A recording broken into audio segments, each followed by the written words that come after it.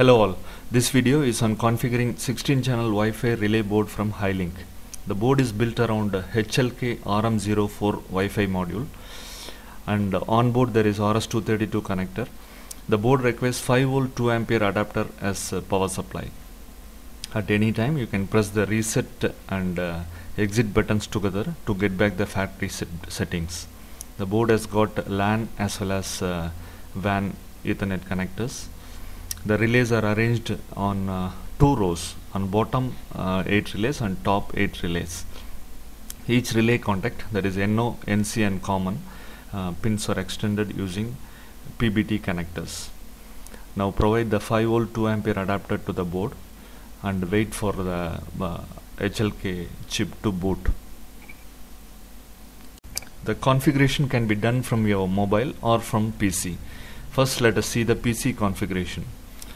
From your PC, under network settings, search for the Wi-Fi. The Hlk will display its SSID as Hilink_0E8D. Click on that and connect using password 12345678. Now the PC is connected to Hilink. Now let us use the Discover application. The download link for these applications are given in the description. Open the Discover application and click on the button Discover. The Hilink is discovered, and its default IP address is 192.168.16.254. You can double click on this link, or you can type in this IP address directly on your browser. Serial to net.asp page will open by default, but we want to know the user ID and password. For this, go to the page p2p.asp. Here the UID and password are displayed. You can change the password and then click on apply. I have changed the password to admin. There are two applications. One is for mobile, that is APK, and the other one is for PC. Open the PC application, install it. Now open the Hlk Setup application installed. It will ask for the UID and password. The UID and password we got from the P2P settings. Provide the UID and then the password. Password we have changed to admin. Feed in the password and click on connect. Once the connection is established, you can see the second blue LED holding on the Hlk board. All 16 buttons will be enabled now, and you can control each relay by clicking on the button.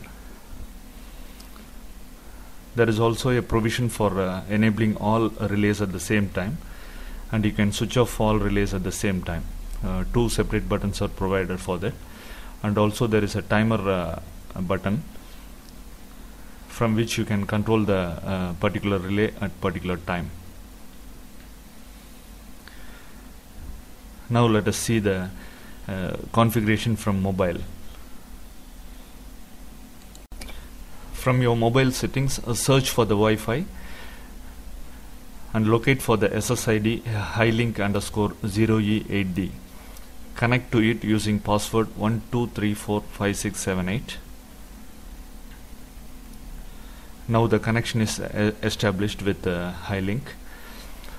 Now you have to install the APK application that is given in the description, SW16 application. You can use share it to transfer the file from PC to mobile. Open the SW16 application and then provide the UUID and the password. The second blue LED will blink showing the connection, and all the 16 buttons will be enabled on the mobile application. You can control individual relays by touching on the respective button. You can also control all the relays by clicking on open all relays, and the close all relay button also is provided.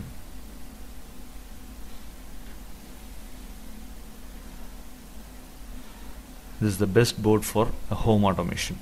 Thank you for watching.